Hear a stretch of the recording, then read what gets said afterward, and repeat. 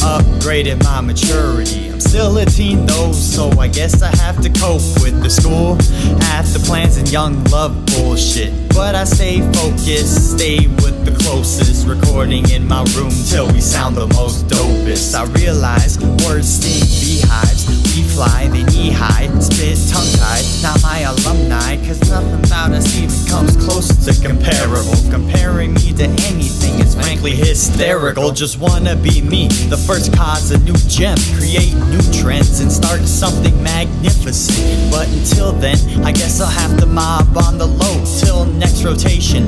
Get my 5 minutes to glow, 5 minutes to hone, with 5 minutes to show me, the whole me, and what I'm doing currently.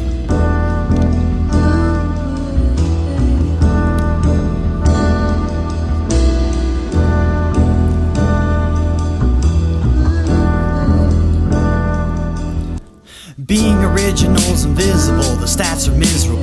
But to say predictables, I'd be a famous typical. Now think about it, don't wanna bitch about a vent, but how the fuck are stacks made without voicing 2 cents? In a sense, to the game I'm just an innocent, writing for a year with infinite envisionments. Already built my regimen based around the same intentions. Make some new invention, voice expression, change progression to succession. Made it a profession because why the hell not? Not stop until I'm currently at the top, so the haters that soft will get rocked into those still bumping me.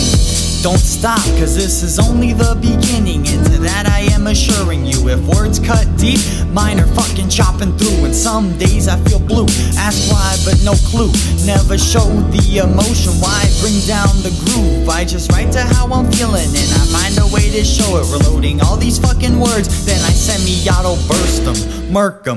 Currently lurking, put work in, new verses, start serving, preserving the ethic that I have now, releasing shit without doubt. How come the limit is the sky if I started from the clouds? So currently, I'm thankful for the listens, and currently, glad you bumped to my visions, and currently, appreciate the recognition. We'll see each other soon after my intermission. Lost cause.